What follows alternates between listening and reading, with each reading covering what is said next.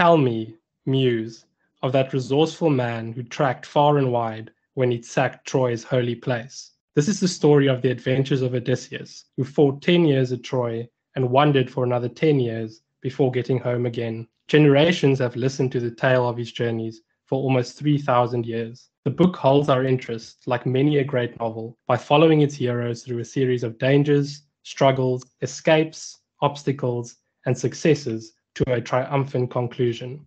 Monsters, gods, beautiful women, villainous men, kings, slaves, shipwrecks, battles, domestic life, and farming. All of these are included in the pages of this book.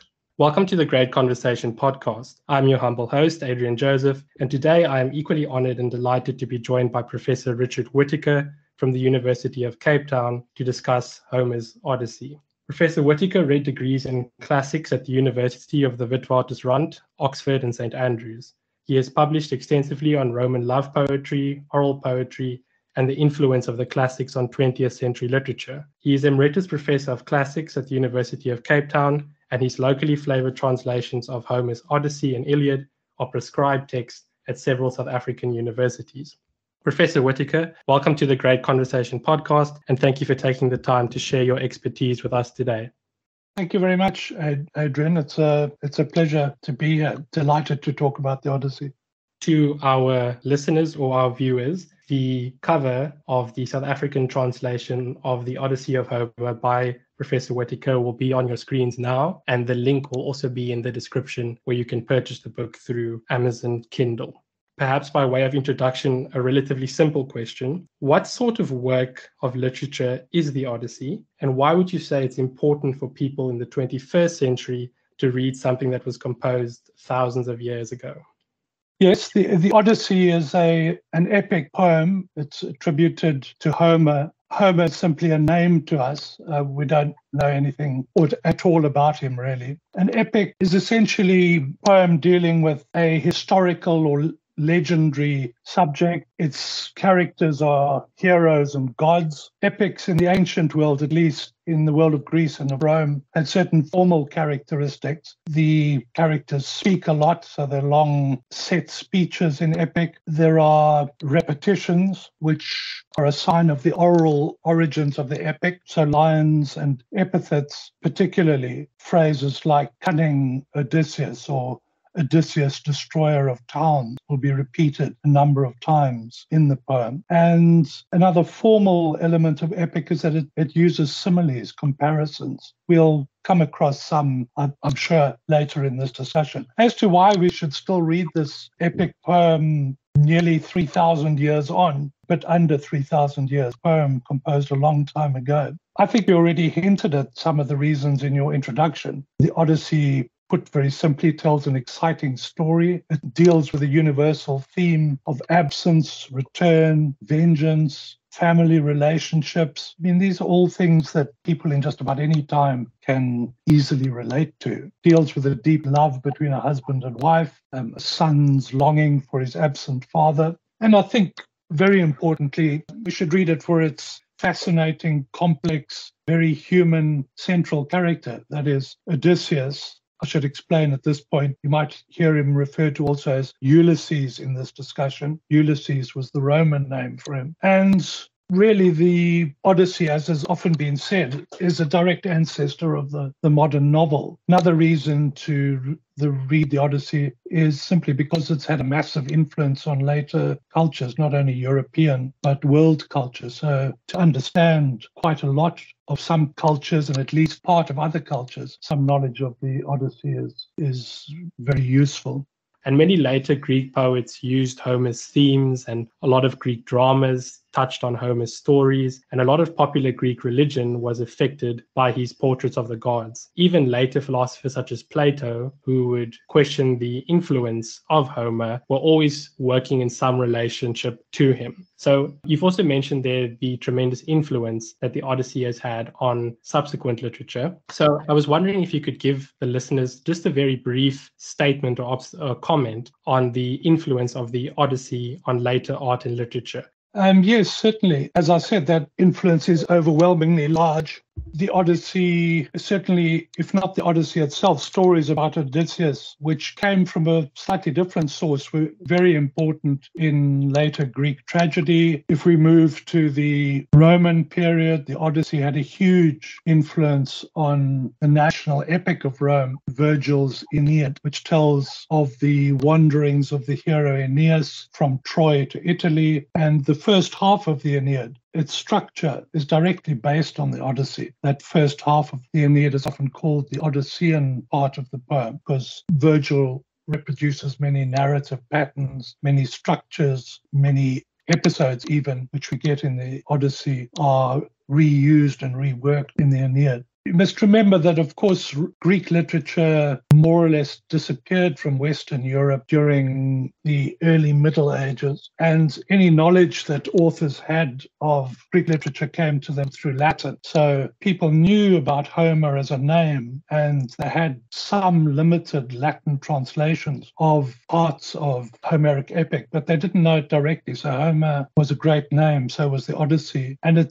you can see that, for example, in Dante. In Dante's Inferno, where the character of Odysseus, or Ulysses as he calls him, occurs. Dante produces an absolutely seminal, if I could use that word, a hugely influential version of Odysseus, Ulysses, in his Canto 26, I think it is, where Ulysses speaks. And it's interesting to note that he's included among the circle of hell reserved for counselors of fraud. So Dante sees him essentially as a counselor of fraud, although a very attractive and bold and powerful one. But because Ulysses has never had the Christian revelation, what he tells his ship's company to do is based on a kind of misunderstanding. But the Ulysses that we get there, who urges his comrades on board ship to sail right through the known world, to go to the very limits, which they do, and they're eventually destroyed in a whirlpool. That became an incredibly influential version of Ulysses for subsequent centuries. Yes, Shakespeare uses Ulysses in his play Troilus and Cressida. Jump forward a few centuries, the great English 19th century poet Alfred Lord Tennyson wrote two very well-known and very influential poems based on the Odyssey. One is The Lotus Eaters, where the poem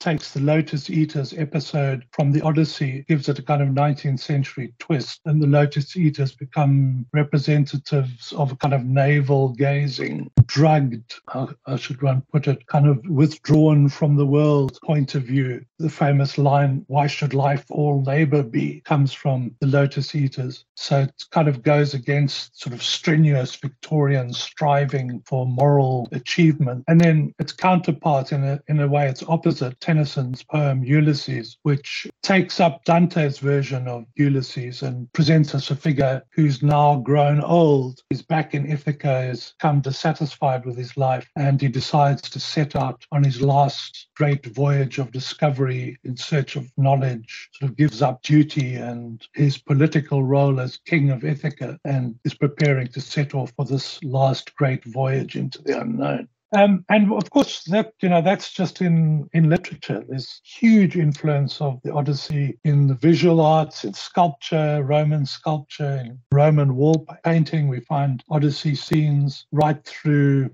Renaissance painting of the Renaissance and onwards, right up into the 20th century. Matisse did illustrations from the Odyssey for a publication of Joyce's Ulysses. And in film too, one of my favorite Odyssey films is the Coen brothers' "Oh Brother, Where Art Thou?", which is obviously a kind of a sort of ironic and humorous version of the Odyssey in the later 20th century. And finally, talking about the visual arts, one of my most beloved series of visual representations of the Odyssey come from a Black American Harlem-based artist, Romer Bearden, who was active through the 40s, 50s, 1940s, 1950s. He produced a wonderful series of collages of the Odyssey where the characters are black and the backgrounds suggest Africa, kind of tropical Africa and perhaps Morocco, Algeria, a North African setting as well. We get versions of Odysseus Odysseus being shipwrecked and being saved by the goddess Leucothea, scenes of his homecoming, scene of his meeting with Nausicaa. What's interesting about Bearden is these are not just illustrations. He's essentially dealing with themes that were of deep concern to Black Americans and concerns of Black American life, such as exile and displacement and loss of identity, and particularly the search for a safe home. Talking about gods and some things that first-time readers might find unusual coming to the Odyssey, what role, as my second question, what role do the gods play in the Odyssey? Odysseus is a hero of adventure and triumph in the face of the greatest obstacles and danger, and there's always this extraordinary or primitive tendency for fortune to become involved with human affairs in some way. And what do you think readers should make of this involvement of the gods in human affairs? Do you think the story would be better in some ways without these interventions by the gods? And what do we as modern readers think about these elements of fate or fortune as they are portrayed in the Odyssey? I don't think the notion of fate or fortune is something foreign to us, really. We might talk about it in different ways now in the 21st century. But, there's always an element in human life which just seems mysterious and inexplicable. Take a sort of simple example like two twins perhaps growing up in deprivation without opportunity, perhaps in a violent family setting, and one becomes a criminal, makes nothing of his or her life. It's kind of understandably defeated by circumstances, whereas the other breaks out somehow in a way. And I find that sort of thing very hard to explain. Why does one break out and perhaps study, get education, make a success of their life? I think there's, one does explain it. People do explain it through sociological theories or psychological theories or theories about resilience and so on. But in a sense, I think that's the kind of role that the gods play in Homer. Modern novels would, if they wanted to talk about a larger framework which lies outside the immediate power of the individual, they would talk about psychology and sociology and economics and politics. But for the Greeks, they express that element of something that is outside of individual control through their use of the gods in literature. So I think that's really what the gods are doing in Homer, and I think the poem would be poorer if they weren't there. The gods, they obviously come into the narrative in different ways. Sometimes it's very straightforward.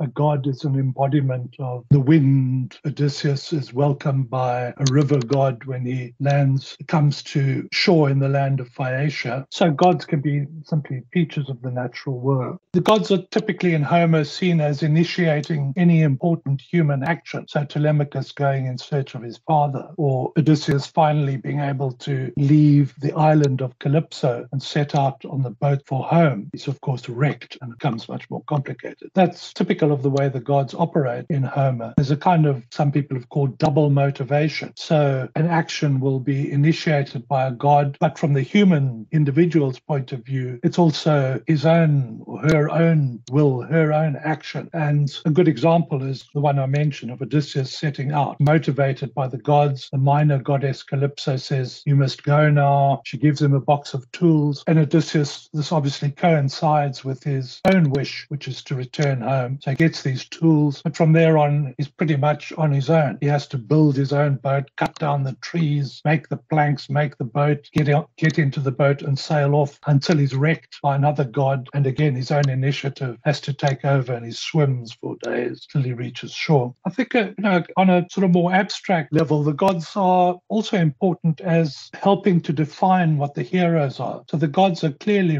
created as a sort of higher version of humanity, crucially different from human beings, crucially different from the heroes, but related to them. And their nature helps us to get a better understanding of the nature of the heroes. For instance, the most important and fundamental difference between heroes and gods is that gods are immortal, whereas heroes die, even heroes, many of whom have a parent who's a god. But heroes in Homer are always strictly mortal. And we can see that whereas when the gods are among themselves and interacting with each other, they're essentially amoral. And that's because of their immortality. They live forever. So there's no urgency about anything they do to one another or against one another or for one another because they've kind of got an eternity to make it up. Whereas the mortality of the heroes makes their choices and what they do urgent and gives a moral, a strong moral aspect to heroic action. As you've mentioned, it seems as though the gods in the Odyssey take an almost direct interest in human morality and human developments. And do you think could you perhaps elaborate on this insight? Do you think that the Odyssey is a story with a kind of moral message baked into it? Yes, I think in broad terms, the Odyssey does present us with a moral. And of course, Homer being Homer, a great artist, this is by no means crudely done, but it's clearly present there in the story. And it's interesting because it's very different from the Iliad, where the gods generally don't seem very interested in human decisions, except where those human decisions somehow impinge on the prerogative of some god. And then they take a very intense, often destructive interest. But the fact that Homer begins the Odyssey, the first action of the Odyssey, is set on the divine level with a council of the gods. And what are the gods talking about? The very first words uttered in direct speech in the poem are Zeus protesting that the gods warn people not to do wrong things, but humans ignore the gods' advice and bring destruction down on themselves. And that's obviously setting up the destruction of the suitors at the end of the poem. And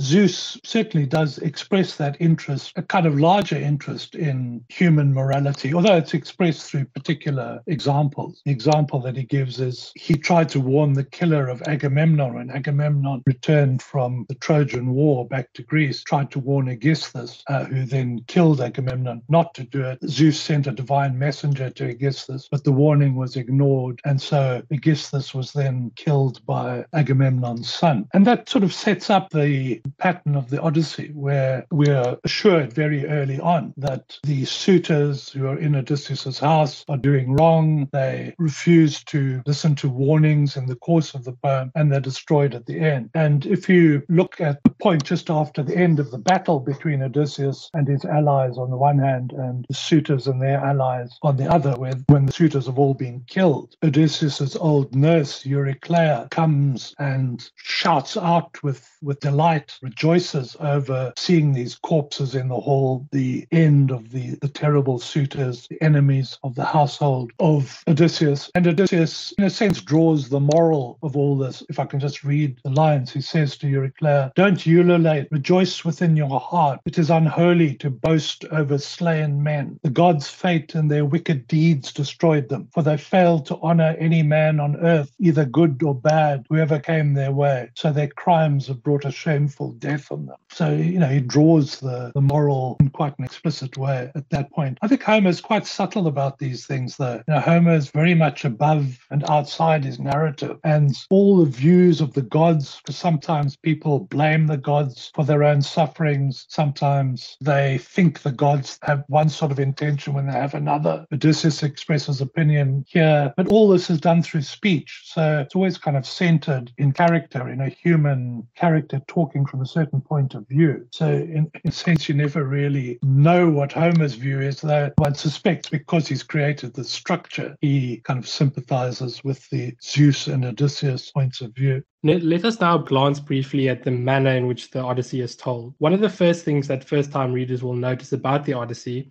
is that it is repetitious. Situations, events, and phrases, such as the rosy-fingered dawn, are repeated again and again. Some might find these repetitions annoying and want to skip them to get on with the story, but it's important for the listeners to remember that they were helpful to an audience that had to listen to this poem being recited, sometimes over a long period of time. In this continued story, the minstrel tells his listeners what has gone on before by repeating it at convenient points in the narrative. We must also add that ancient audiences, unlike modern ones, found repetition enjoyable rather than tedious. And we also know that a lot of music and a lot of religious liturgy also depends a great deal on repetition. In your translation, one of the themes that you highlight is this tradition of oral poetry in the Odyssey. And could you perhaps talk to us a bit about some of the things we need to know from the fact that the Odyssey was designed, so to speak, or composed for listeners and not for readers? In other words, it emerged out of a rich tradition of oral composition. Does that affect the way we as modern readers take up the text today? Yes, I think it certainly does. If I can talk about the oral aspect of the Odyssey, this is something really that was not understood for a long time. You tend to find in later Greece, once the oral tradition had just become a ghost of its former self, that people tended to treat the Odyssey as if it was a written work, because of course it came to them through writing. So, it was natural to assume that this text in front of them was written by somebody that had an ultimate author. And certainly in the later Western tradition, people talked about Homer in very unhistorical ways. If you look at kind of Renaissance discussions of Homer, the critics of that period rather decried the way Homer told his story. They far preferred Virgil. They thought Virgil's Aeneid should be the model for epic, polished and courteous, refined kind of literature. And Homer was seen as rather crude because of his repetitions, because he didn't observe the kind of decorum that they had decided on the basis of Virgil was essential to epic. So the repetitions were annoying and tedious. And Homer has similes comparing, the gathering heroes to flies swarming around a pail of milk.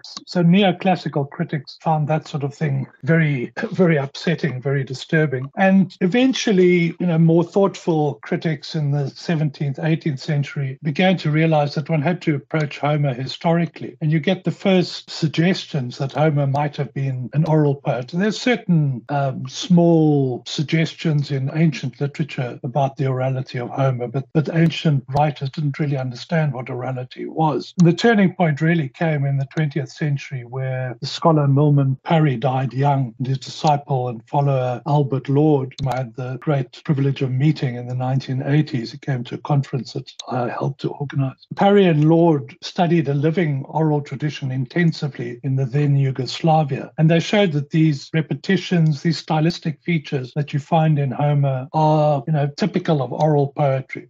Many other scholars who had studied elements of oral poetry in different traditions before, but Parry went about it in a kind of scientific, very methodical way, and he showed that without a shadow of a doubt, the Iliad and the Odyssey, Homer's texts that we have, come out of an oral tradition. Now, the crucial question is, well, how did they find their way into writing? I don't want to go into all the theories about that, but my own belief is that whoever the figure was who put them into their written form, and both epics for me have got a unity and an individuality about them, which I can't see as having just grown by accretion through centuries. I remember before I joined the staff at the University of Cape Town, I was at the University of Natal in Durban for a decade or more, and we did a reading there of the Odyssey aloud, and it's a continuous one right through the night with the students. And it's remarkable when you hear the poem aloud, how much of the oral elements fall into place. For example, whenever a speech ends in Homer, you get some phrase like, he spoke, finished speaking, and then, and every speech is introduced by a kind of formulaic line, godlike, long-suffering Odysseus spoke to them and said, something like that. And of course, when you're hearing the poem, you realize exactly why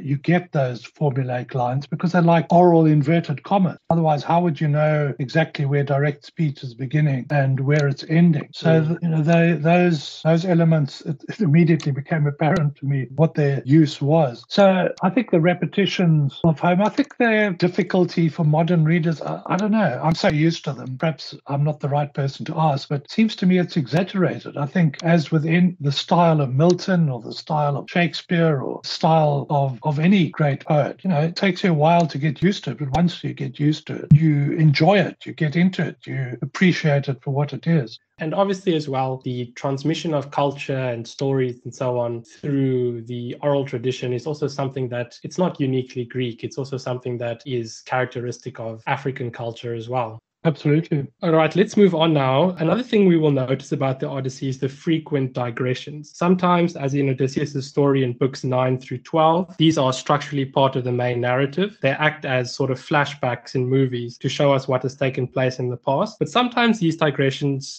contribute nothing directly to the course of the narrative. And one example is the wonderful story in book 19 about how Odysseus got his scar. When Odysseus returns to his home after 20 years' absence, disguised as an old beggar, bigger, he is humiliated and insulted. One of the main recognition scenes comes when Eurycleia, his old nurse, sees an old scar that he got as a boy. Odysseus then makes Eurycleia keep silent so that he may remain incognito, and as we will go on to see, safely consummate his revenge. I was wondering, Professor, if you could perhaps read for us about Odysseus' scar.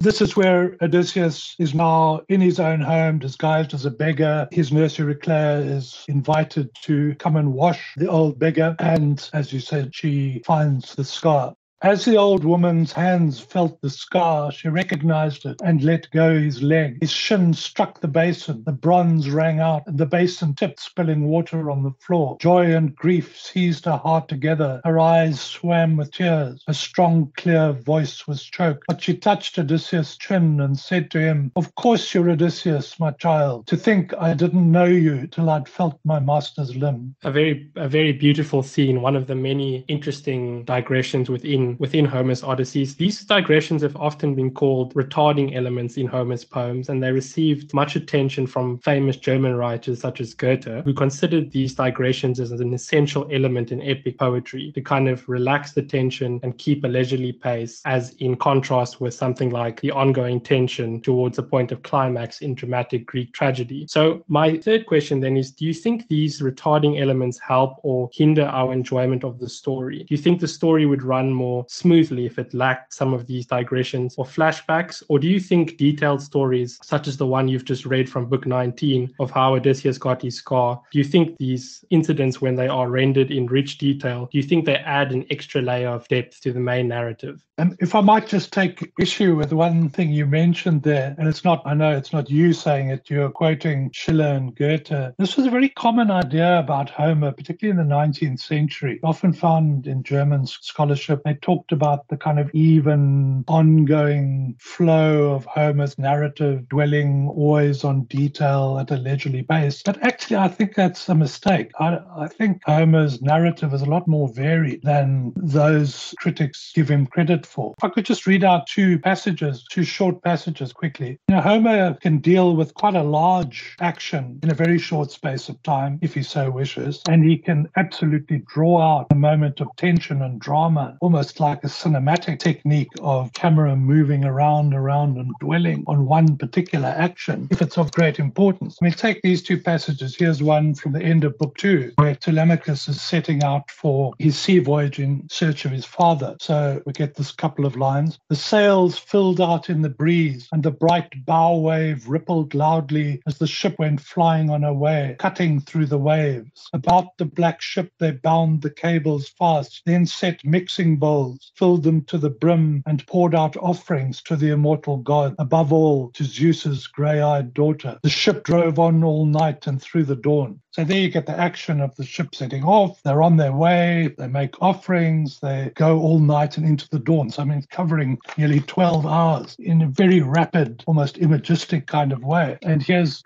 another actually slightly longer passage, which dwells just on a moment. This is at the beginning of book 21, where Penelope, in a crucial moment of the action, she's going to fetch Odysseus' old bow. And because this is so important, the poet dwells on every detail of her opening the storeroom. Here's the passage. "When the godlike woman," that is Penelope, "reached the storeroom, she drew near the oak threshold. Carpenter had smoothed it off, trued it to the line, fitted doorposts, and hung the shining doors. At once she slipped the leather rim off the handle, aimed the key, and with it shot the doorbolts back. As a bull bellows grazing by the flay, so the fine doors groaned as they flew open, unlocked by the key." So this is just a moment of unlocking a door. But this is the way Homer works. If he wants to create drama and emphasis, signal to the audience, this is an important moment, he does it like this, through expanding detail, through use of similes, as a bull bellows, so the fine doors groaned. And sometimes you also get intervention of the gods at a point like that as well. So, yeah,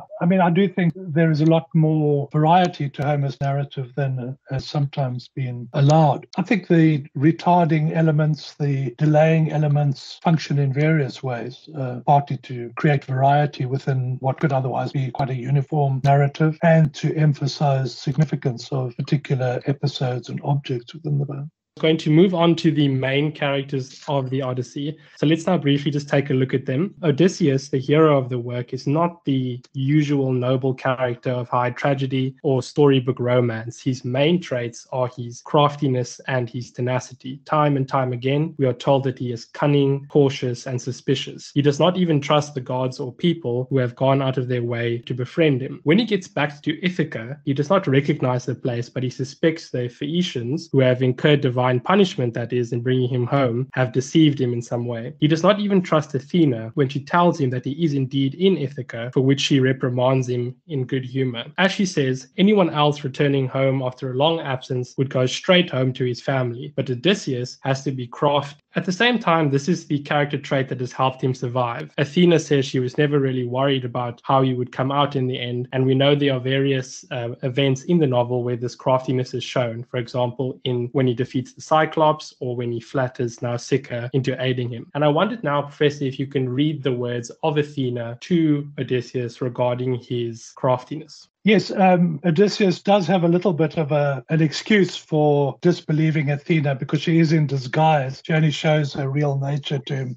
after he's expressed this skepticism. Anyhow, what she says to him, wonderful lines about his nature. Athena speaks to Odysseus, "Your mind within has always been the same, so I can never leave you in misfortune because you're human, sensible, and shrewd. Anyone else who wandered and returned would have longed to see his wife and son at home, but you don't even want to know of them until you've tested your own wife, who just sits there in the hall shedding tears constantly as her unhappy days and nights drag on. But I never doubted. In my heart I knew that though you lost all comrade, you'd come home." Let's talk now about the lady Penelope. She's the main lady in this piece, and she's a bit more difficult to figure out. She tends to appear differently according to who is viewing her, such that it's not always clear what her real motivations are. So she is also, one would say, sly in a similar fashion to the way in which Odysseus is cunning. She could refuse to marry again, but she doesn't do so with regards to the suitors, and she does not think Odysseus will return, but she's also not entirely certain that he's dead. That being said, Homer portrays her as a model of the faithful, devoted wife and mother, though Telemachus at times expresses irritation and suspicion about her actions. Ultimately, Homer makes it clear that she hates the suitors and she wants her husband back. I was wondering if you could talk a bit about another parallel that you mentioned in your translation, and that is the parallel between the fate of Agamemnon, whose wife Clytemnestra betrays him, and that of Odysseus. Could you please talk a bit about, especially when Odysseus meets the shade of Agamemnon in Hades? Could you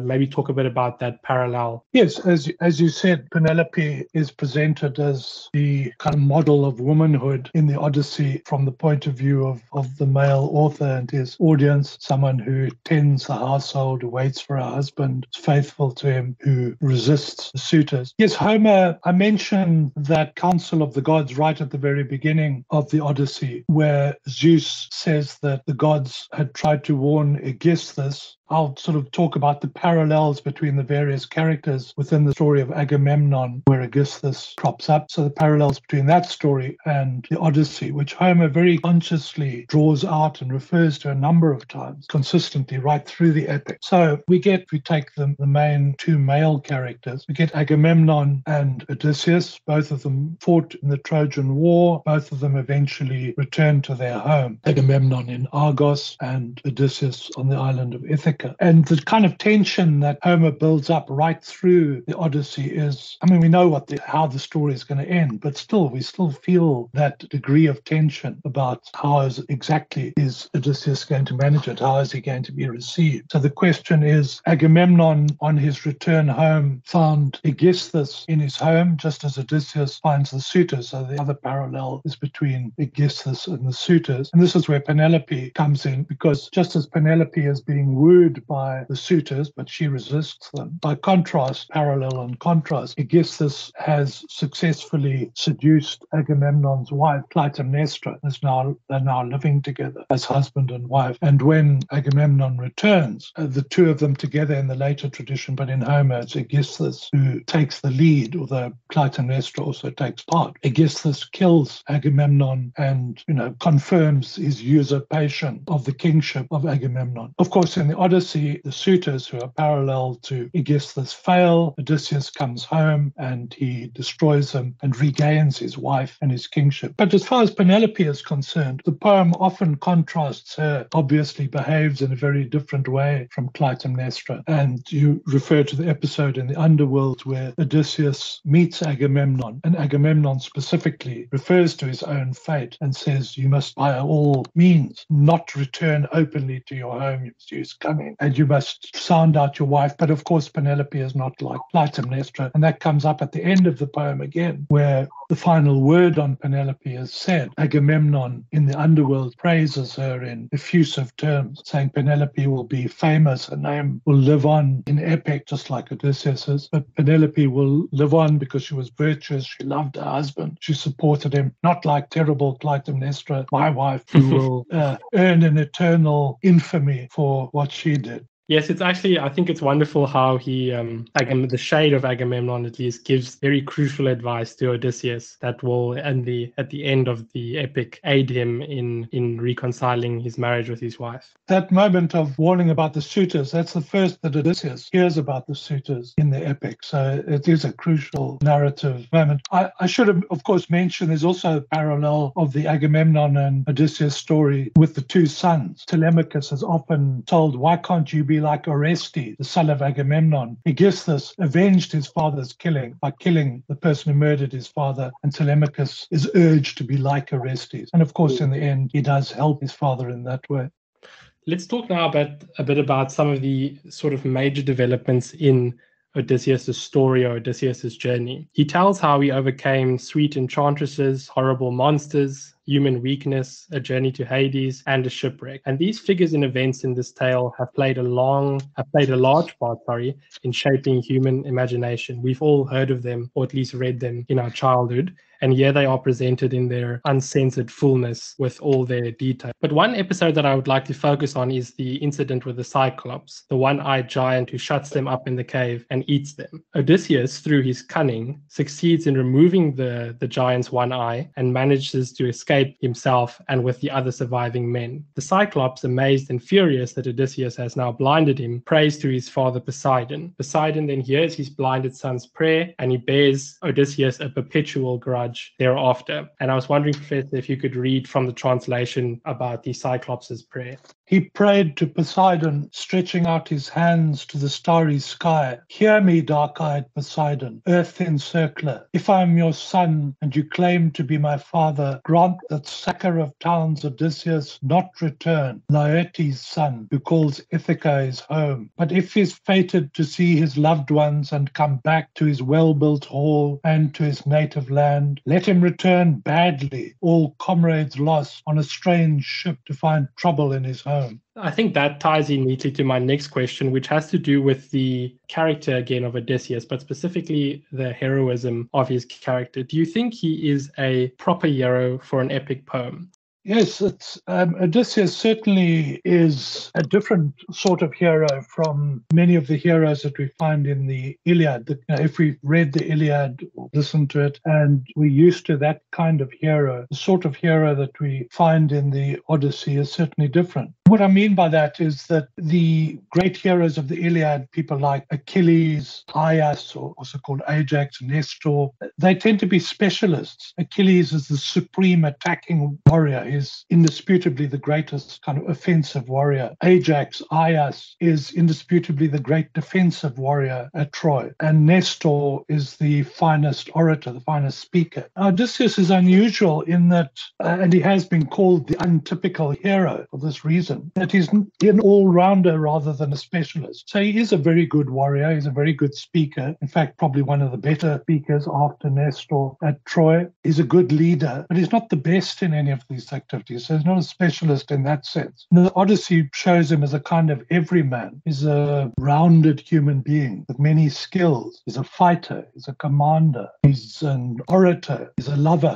as you alluded to. He's a craftsman. He builds his own boat from scratch. He also builds builds his own bedroom. He's a diplomat, he's a husband, he's a family man. And above all, he's a survivor. And that seems to be why we get this different kind of hero in the Odyssey, because it's an epic. It sees as a great epic, heroic exploit someone simply be able to survive in impossibly hostile circumstance. And this means that it needs a hero who's adaptable, flexible, who is ready to act in unheroic ways. I mean, a hero in the Iliad would never put up with being assaulted, kicked, starved. That would be a heroic death to them. Whereas Odysseus, because he's prepared to put up with almost anything, is able to survive and ultimately achieve his end by cunning. And yet, as you say, he's by no means a moral figure in our sense. He lies, he steals, very acquisitive. He expects Penelope to be faithful to him,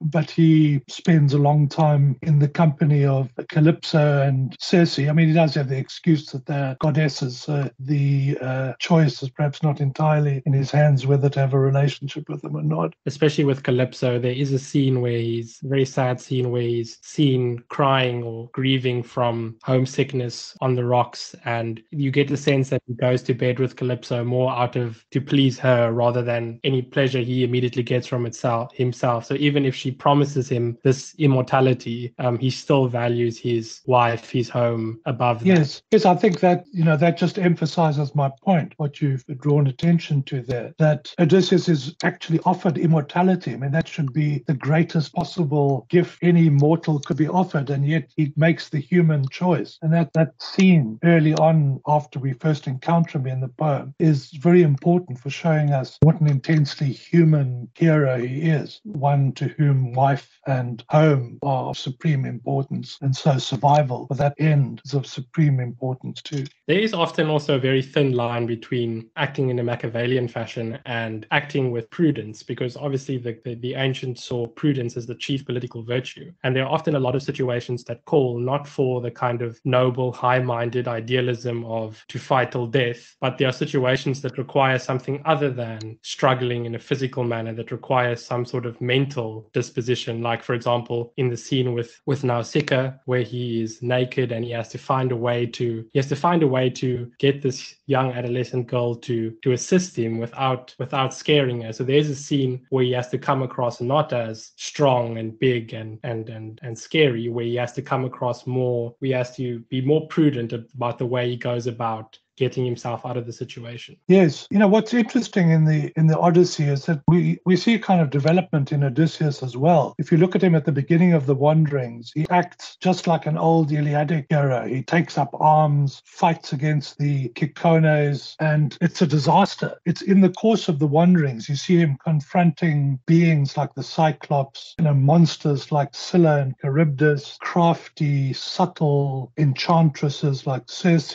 where, old heroic qualities are useless. So he has to use cunning. He has to learn self-control. He has to rely on the gods where he simply can't help himself. And there's a very telling moment at the end of the wanderings where Circe warns him that he's going to come up against a terrible monster, Scylla, who will eat his men and will appear out of nowhere, and there's nothing he can do about it. And Odysseus says, well, surely I can fight. And she says, no, you can't. We'll get you nowhere. And yet when Odysseus then is coming up to where he knows Scylla is lurking, like an old Iliadic hero, he puts on his armor, he stands there with shield and spear, and he's absolutely helpless to do anything as his comrades are eaten and snatched out of his boat. It's a very poignant contrast between, what the old Iliadic warrior wants to do and what would now help his crew. In fact, there's nothing he can do at this point. He simply has to be a passive spectator of this disaster, as he will be in his own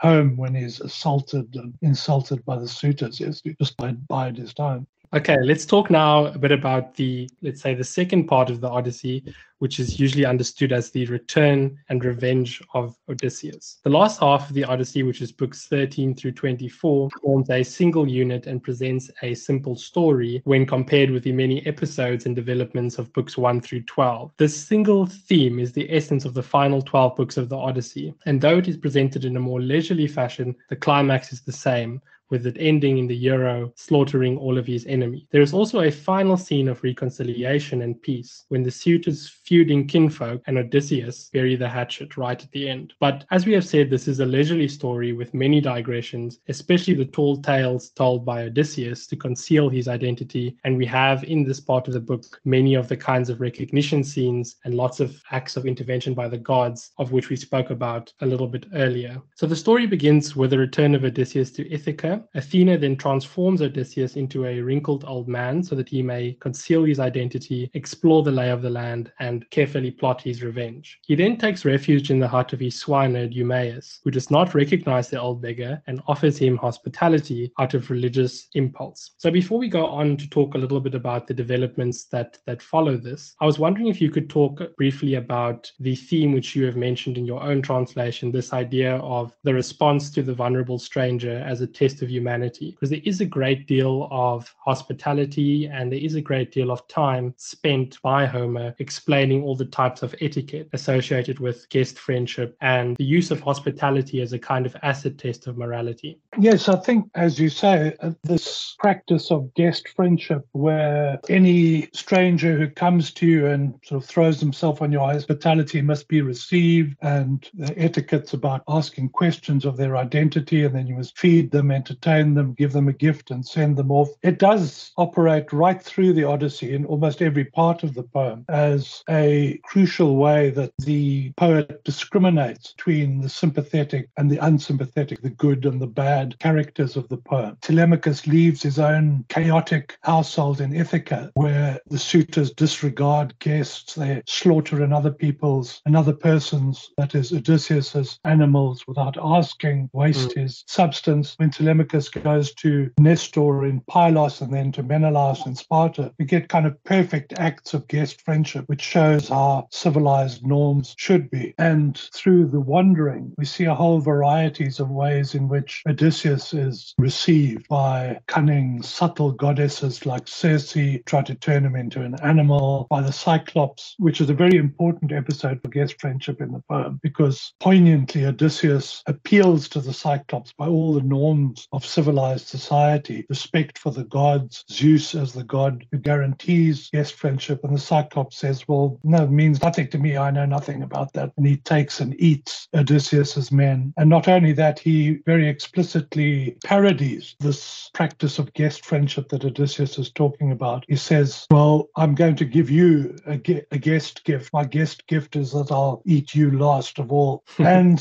so when we get to Odysseus as the beggar among the suitors, back in Odysseus disguised as a dirty, tattered old beggar in his own home, and he's abused physically, verbally, is assaulted by the suitors. And, we've been prepared for that. We've seen what the proper norms of guest friendship should be in the reception of Telemachus, and we've seen all these hostile beings in Odysseus's wanderings, and we realize that the only real analog to the suitors in the Odyssey, that the suitors belong not in the human world, but in the kind of monstrous world of the wanderings, that they're like the Cyclops. And the poet actually draws the parallel explicitly for us, because the only other time that the giving of a guest gift is parodied and mocked in the Odyssey is when one of the suitors says to the beggar Odysseus, I'm going to give you a guest gift now, and he flings an ox hoof at him. So the poet has carefully structured this pattern of guest friendship so that the Cyclops' abuse of it, if one can call it abuse because he doesn't know any better, whereas the suitors do, destructured it so the suitors are explicitly compared to the Cyclops. Let's talk a bit about Telemachus now. As you say, Telemachus comes home from Sparta and Pylos, and the first recognition scene occurs when Telemachus goes to Eumaeus' hut immediately upon his return. Odysseus does not reveal his identity at first, but rather probes his son and questions his inaction in the face of the suitor's monstrous behavior. And then finally, with the aid of a retransformation effected by Athena, Odysseus appears in his own form to his son. But Telemachus, obviously, who is young, would have not have known a father who has been gone 20 years, is awestruck at the sudden change and thinks that Odysseus is a god. And Professor, if you could read that exchange for us from your translation. His son, astounded, cast down his eyes, afraid it was a god, and said, addressing him with winged words, "Stranger, you've changed. You look different than before. You've other clothes. Your skin is not the same. You must be a god who lives in heaven. So be kind, and we shall give you crafted gifts of gold and pleasing offering. Only spare us." Then patient, godlike Odysseus answered, "I'm no god. Why compare me with immortal, but your father, for whom you suffer so much pain and grief exposed to violent men." Now, this is another one of these moments, a bit like the Calypso episode where she wants to make Odysseus immortal. Yeah, he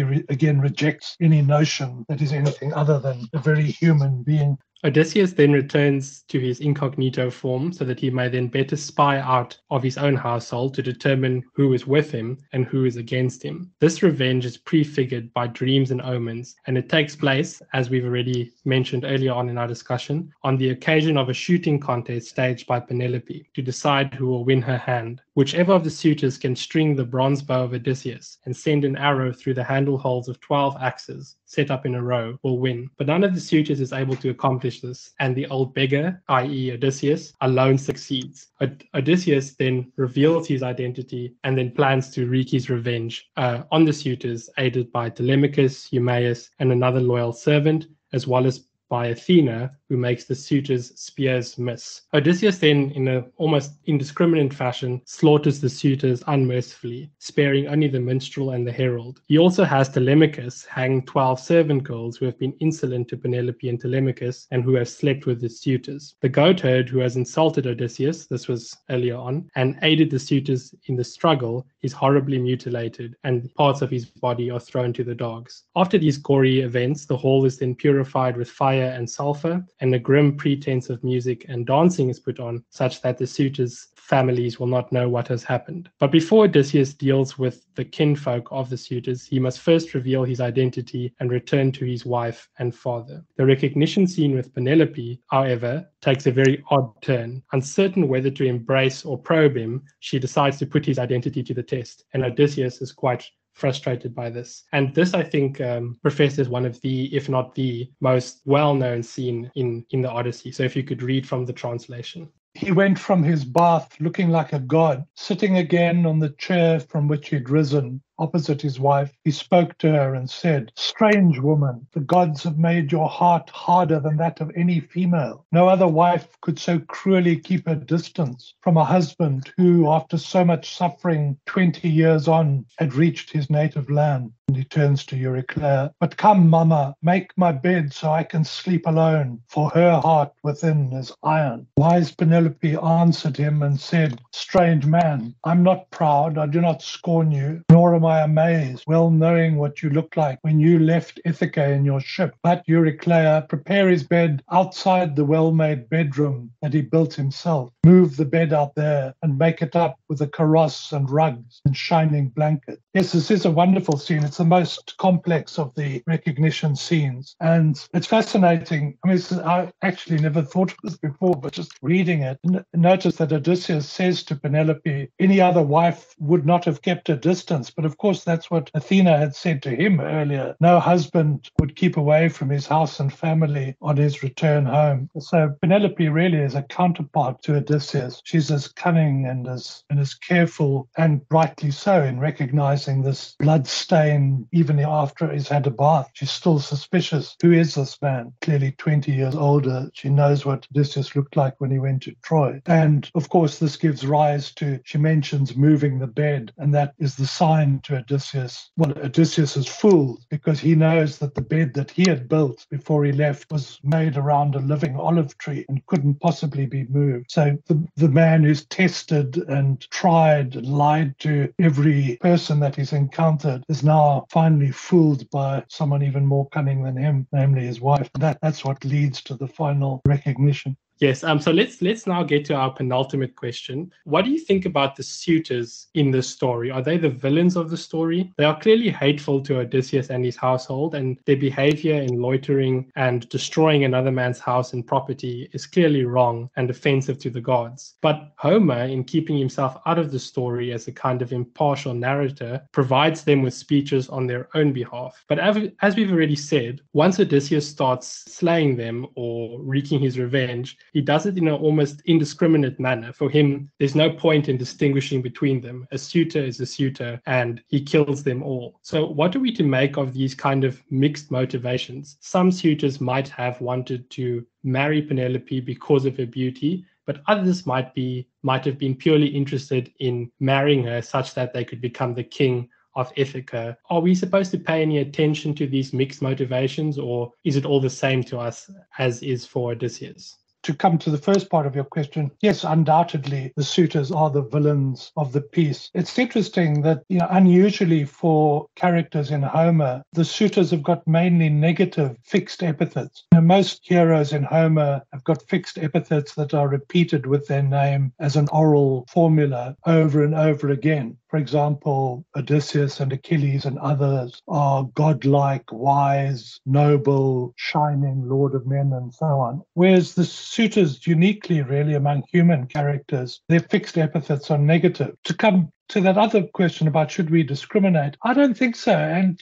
it's because the way the suitors are depicted is shaped by the kind of story that Homer chooses to tell in the Odyssey, which, as you've said, is essentially a vengeance plot. In many respects, you can see how it's the direct ancestor of the later Western. A woman, a family isolated on the homestead, the man away for whatever reason, the family are besieged, the cowboy comes home and kills all the enemies. And that kind of revenge plot, I think, demands a certain simplification. We need to know who's good and who's bad. Think of these recent Tarantino movies. Everyone's wiped out at the end. It's not a realistic mode, really. It's a kind of fantasy of total satisfaction, total revenge. And it's the same with the suitors, because it's that kind of plot. We don't really expect them to be subtle discriminations to be made. And yet, that said, the poet clearly does feel that something should be suggested, that some of them might be different. There is one sympathetic suitor, Amphinomus, whom Odysseus, as the beggar, explicitly warns. He delivers a famous speech to him about the instability and changeability of human fortune, and says, that being the case, we should be careful, honor the gods, and try to do the right thing. And Amphinomus hears what he's saying, and it says, sort of shakes his head and goes away sadly, but he still throws in his lot with the suitors, and so he's killed along with the rest of them. So there is a little discrimination at that point, but because of the kind of plot, I think the suitors are pretty much dyed-in-the-wool villains.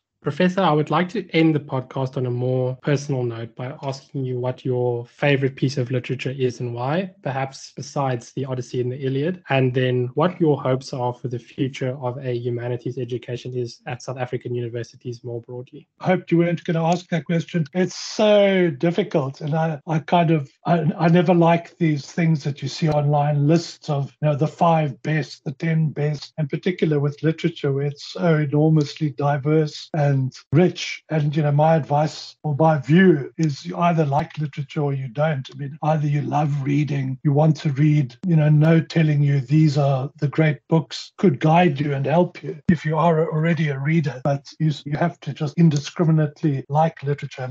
Hours and hours of my days, months probably, if you add up all the time of my life being spent in second-hand bookshops just looking for interesting reading. If I narrow it down, one of my favorite areas of modern literature is modernism, that period between about, just before the First World War up until the end of the 1920s. You get this massive experimentation in all the arts, including literature. It's a time of Ford Madox Ford, Ezra Pound, T.S. Eliot, Wyndham Lewis, and of course James Joyce. And if I'm forced to plump for one work I really do love and keep returning to, that's James Joyce's Ulysses. The other part of your question, the hopes for the humanities, where I see the future of the humanities at South African universities. I think one can't be too sort of idealistic about this sort of thing. If you think about universities, when they originated in Europe, the modern university, just about 1,000 years ago now, they were essentially places, institutions of professional training. The only things you could study at the university were theology, which was essentially vital for your practical life. If you wanted to get on in public life, you needed to take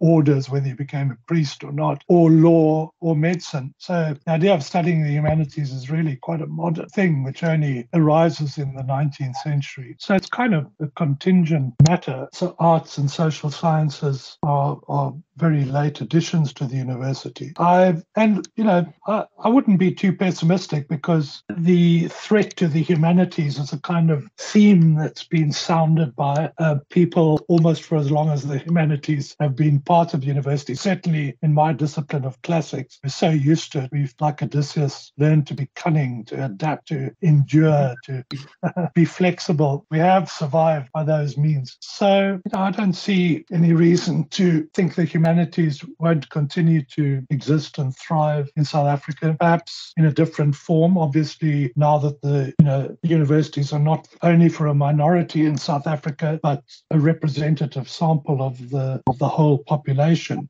Content of the humanities obviously will change. There'll be more emphasis on indigenous South African literature, whether in English or in any of the African languages, in Afrikaans. But so I think that's inevitable. But I would hope that where the humanities are studied, an international outlook still prevails, because one can't really appreciate what one has oneself in one's own country unless you know what other people have done. It makes you more aware to know what they've done in Ireland or in England or in France or Germany, America or China or wherever. It makes you far more appreciative and helps you to understand your own culture more deeply. And that's, I hope, the direction that the humanities will take when it survives in the future. That is a wonderful sentiment to end on. And seeing as you've mentioned T.S. Eliot, I think we should conclude with a few words from T.S. Eliot's Four Quartets. And what there is to conquer by strength and submission has already been discovered once or twice or several times by men whom one cannot hope to emulate. But there is no competition. There is only the fight to recover what has been lost and found and lost again and again. And now, under conditions that seem unpropitious, but perhaps neither gain nor loss. For us, there is only the trying. The rest is not our business. Professor, thank you so much for trying with me today. As I say, the rest is not our business, but that is unfortunately all we have time for today on the Great Conversation podcast. Thank you for sharing some of your valuable time and expertise with us. To our listeners and viewers at home, please remember to subscribe to the podcast and do not forget to share it with friends and family who may have a potential interest in great literature. Also tune into next week's episode when we will be discussing Virgil's Aeneid. Professor, thank you very much. Pleasure. Thank you for being such a good interlocutor.